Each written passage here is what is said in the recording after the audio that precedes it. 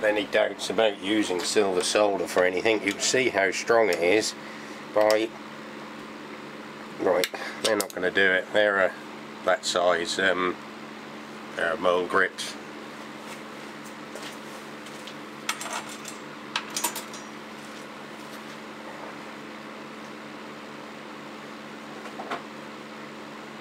These ones are that size, about 10 inches I should think.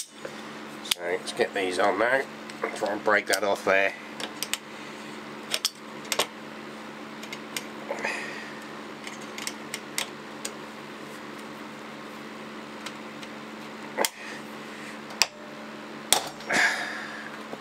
Let's come out of the vise before it's even moved.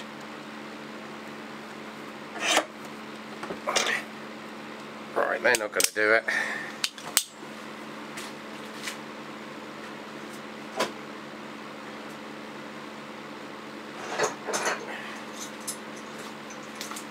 Right, got a, I don't know, 12-inch adjustable wrench now.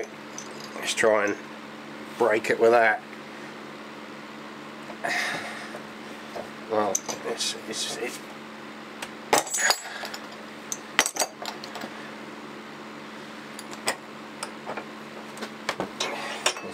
it's bending it, but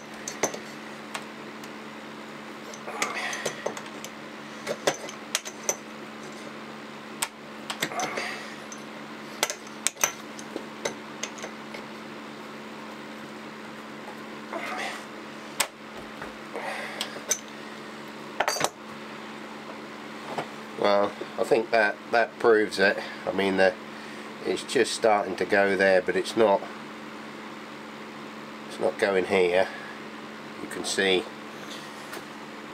it's just starting to fracture there, but you know, I've bent it right over. This is it's about 3 or 4 millimeter steel, and what's happened here at this point, it's actually rounding the steel over before it's breaking the joint. So don't worry about is silver solder going to be strong enough for your job. And you know, that's almost as strong as a weld.